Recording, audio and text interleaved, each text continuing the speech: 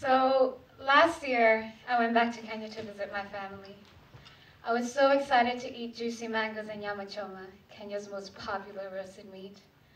The most exciting part about this trip was that I was going to spend time with my great-grandmother. I missed her warm hugs, her roasted yam and milk that always seemed to be in circulation in her small house. When I walked into her room, she looked up slowly and said, "Waruguru Waithira." I was so excited that she recognized me by my mother's face. I replied, "Asa nini Waruguru? It's me, Waruguru." It had been 6 years since I last saw my great-grandmother. She looked so small, lost in her thoughts. She looked tired. Maybe it's because she was 105 years old at the time. I sat near her and took her hand, which felt rough to the touch. It was stiff, but strong.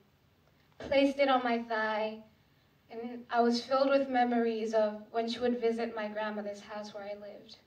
She always brought with her a whole basket of sweet potatoes or a chicken for us to slaughter for dinner. My great-grandmother told me stories about how enthusiastic I was as a child. Maybe a little aggressive, but she says that I was special. Kikuyu was my first language, and no other child in my village or school that I knew of could speak it. She also told me stories about her wedding night. I'll spare you the details, but I learned that for 7 nights, 7 of your best girlfriends would accompany you to your husband's house. Their job was to make it difficult for your husband to touch you or lay with you in any way. And after the 7 nights were over, he would have to bribe them with the finest goat fat and porridge. I thought that was really interesting.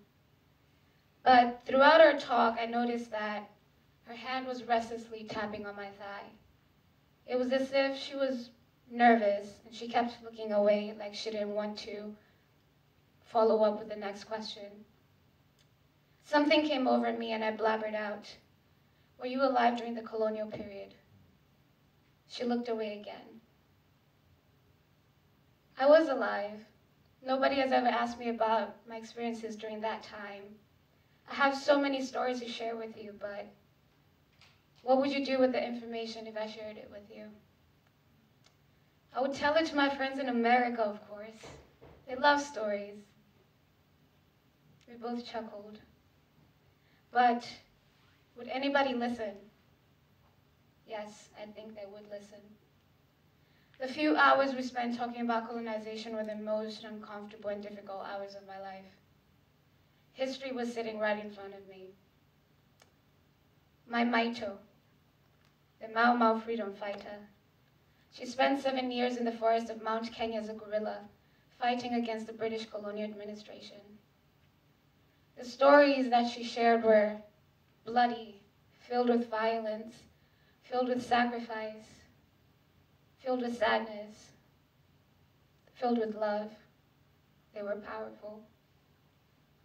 One story that was painful to hear, but for me highlighted the beauty and the importance of this movement to her, was when she was punished for having a child. My grandmother.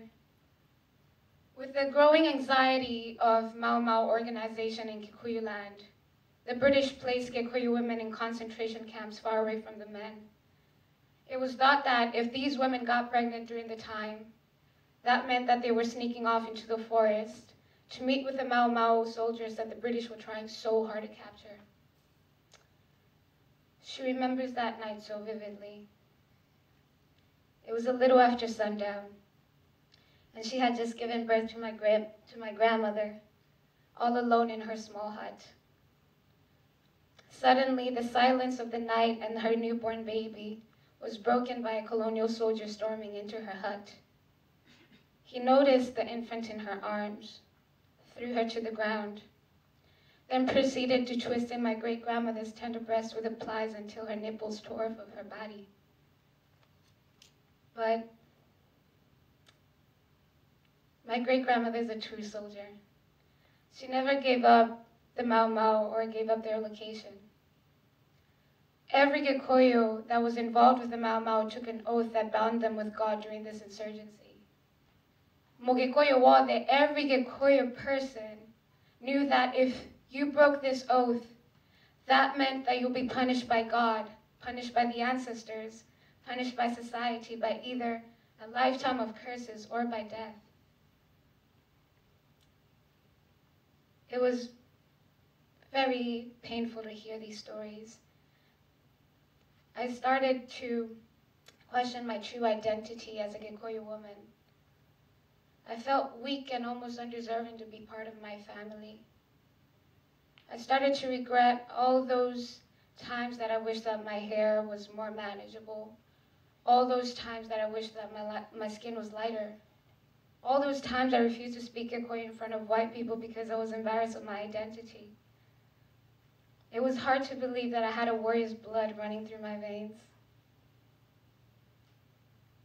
The stories, I started to question my identity a lot. I mean, would I have stood up to the oppressive powers of the colonial administration, to venture into the forest, ready to fight and kill like the animals colonial narrative painted us to be?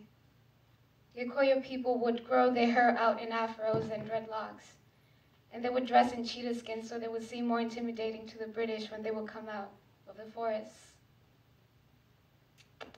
Would I have stood up for my people, hoping that the future generation would live freely in their homeland, speaking their native tongues, and practicing our culture?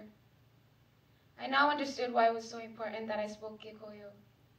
If I didn't speak Kikuyu, my great-grandmother would have never shared her stories about rainbow-colored dragons that used to live in the rivers, or about our beautiful burial ceremonies, or how women would marry other women, other barren women, so everybody would take part in the beauty of raising children. Through my great-grandmother, I learned that Kikuyu history does not start with colonization. It transcends the violence of the Mau Mau or any narrative imposed on us by the British. Before colonization, we had a system of government that worked. We did not need the help of the British to implement state governments that did not work for the benefit of anybody but the elites and the settlers. Stories told by my great-grandmother changed my life. I now have a deeper understanding of myself, and it is important for me and you now, because I can tell you a different version of African history. One filled with heroes, one filled with love, one filled with communities that took care of each other. A lot of these Mau Mau freedom fighters don't speak any other language but Kikuyu. And I am lucky enough to have a conversation with these people. I'm lucky enough to hear history from the people who were alive during that time. And I've come to understand that I am a Kikuyu woman. Not because I was born to a Kikuyu mother. Not because I could roast a good smoked beef. But because I had the honor to learn about myself from my great-grandmother. And I've come to see the beauty and just the beauty in my culture and the beauty in myself as a Kikuyu woman. This summer, I will be going back to Kenya to make a film about Mau Mau soldiers like my great-grandmother who fought effortlessly for our freedom. And for the reason I'm standing here today telling you a different version of our story, the Kikuyu story, I was able to capture her beautiful narratives by heart last year. But now I would love to capture them by film so I could share them with the world. And in turn, I taught her about the embrace of kissing. It's not a popular form of practice of emotion in our culture, but I was lucky enough to get a kiss from her. I was lucky. She kept asking me, whenever I would ask her for a kiss, she kept asking me, what is a kiss? Kissy nedo. Why did I kiss you nedo? Like, what is this kiss you keep mentioning? And I said, pluck your lips, place it on my cheek or on my lip, whatever you prefer. But she gave me a kiss on my cheek. And I've come to understand that not everybody has the privilege of having great-grandmothers or a tribe that you go back to and learn about yourself. But there's so many avenues that we could take.